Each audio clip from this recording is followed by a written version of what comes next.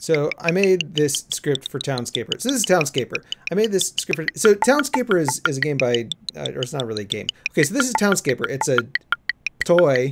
It's a toy. So this Townscaper is a toy by Oscar Stahlberg. He made some other toys before. And he's very good at doing tiling sets and things and 3D stuff with like things tiled together. So he made this game, and then I made a script to edit the save files because it's really annoying to like click on stuff a whole bunch and just like place voxels one at a time. That's the most annoying thing about Minecraft too, is like just clicking one voxel at a time. So anyway, I made this editor for the levels, and then of course I was like, well, why don't I just make like a giant block? And so I did that, and that's another video. But then I was like, okay, well, let's make the worst town, not just the biggest town, but like the worst. And so I had my script make a bunch of towers. And these are only half the height, like the level height, because I just wanted to see like how bad would it be. And it turns out it's pretty bad. So this is loading in real time. Like it's loading. It's off an SSD, so it's not like it's loading off the hard drive right now. This is Unity trying to figure out how to draw all the polygons, I guess. And it's not doing a great job. I'm not gonna lie. It looks like you can see some banding.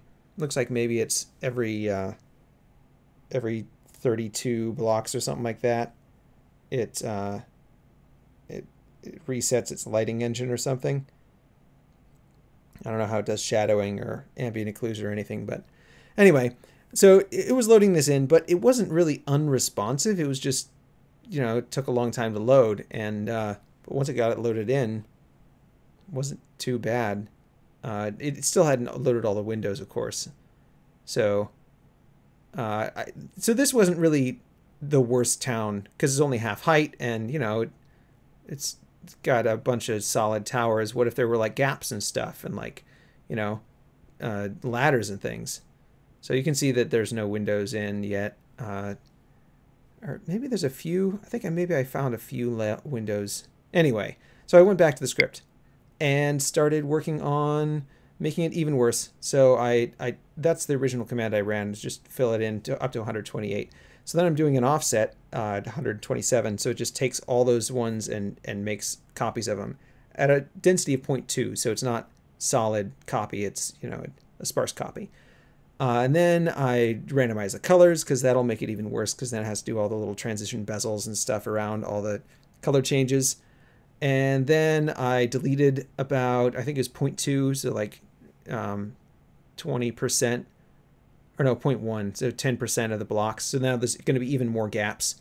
That takes a while to run for whatever reason. Probably all the random number generators. Then I saved it. And that also took a little while, a couple seconds, but not nearly as long as it took for it to load. So here it is. When you click on the load button, it's like 3 seconds, and then it starts loading. And I'm not going to show it all because it's like 36 seconds of loading, so who needs that?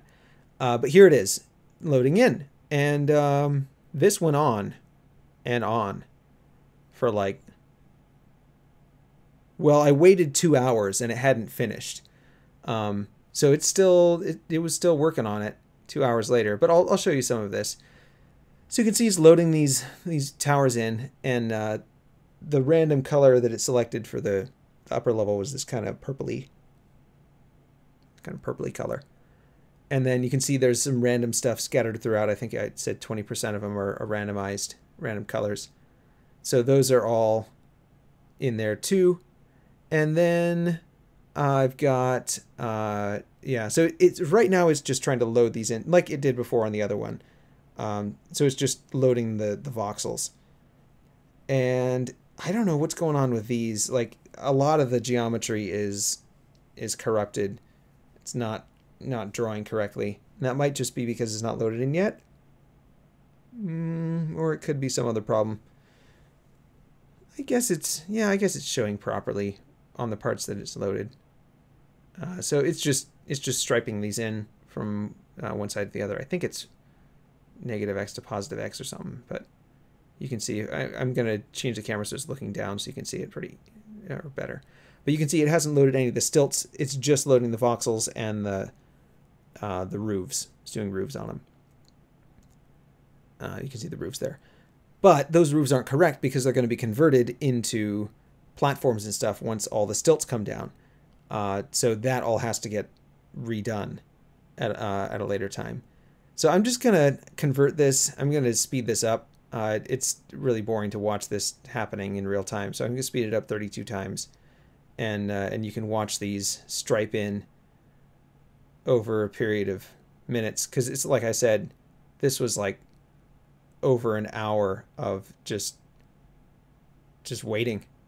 Just waiting for it to go. So here it goes. 32 times speed.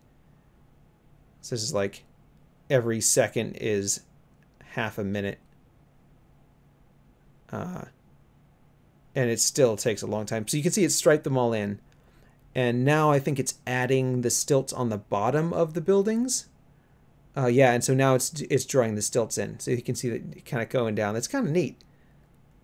So all the stilts are being drawn in. And I don't think... Yeah, it's not drawing ladders yet. It's just drawing stilts. So you can see the stilts on the right-hand side of that. There's this big gap, and you can see they're just going straight down. It's kind of cool. It's like ink falling through a filter or something. And you can see it's doing all the whatever the logic is to do the splits and splitting off the stilts and things everywhere. But then it finishes that, and then it starts drawing the ladders. And you can see the ladders, it makes it just a little bit darker once those start going in. Have they started yet? I don't know. Yeah, there they go. So there's the ladders going in. And I really appreciate how Townscaper makes a concerted effort to make sure that there is accessibility to every structure. Like there's no structures that are just gone, you can't get to them, or like isolated somehow. Like they're all connected to I think to the water in some way. So they've got ladders going up to the bottom of them if they're isolated, or the walkways. There are doors in the walls where the walkways meet, and there are stairs down to or ladders down to the water, and sometimes stairs down to the water. So it's very cool. I like how it seems like it's doing a good job of getting those all those structures connected to each other. But it's still drawing ladders, and I don't think it ever finished drawing windows. I don't know if it even ever started drawing windows. I don't know what it was doing. But yeah, so there's I think there's cross hatching going in or something on the stilts. I'm not sure. Or girders. Is it drawing girders now? I'm not sure what it's doing. It's still drawing something though, because you can see it going down toward the bottom of the level. Yeah, it's drawing something. Or maybe these are the ladders? I don't know. No, this is the like the cross hatching and the girders or whatever. The girdering. So it draws the stilts and then draws the girders, I guess. Stilts and then ladders and then girders. Anyway, so there's the girders are going down. They're almost reached the bottom. And at this point I gave up. I was like, well, this is a lost cause. I'm not going to wait for this to finish. So here we are. Let's take a look. So you can see, oh yeah, the girders are in, the ladders are in. So that's not bad. Railings are in. It doesn't have any of the little plants. It doesn't have any of the little benches and things, but it's got the main things. And you can see it's very laggy. I've got a decent graphics card, but this is not responsive, especially when you're viewing a lot of stuff. If you've got it back and you're not looking down into the city, then it's not too bad.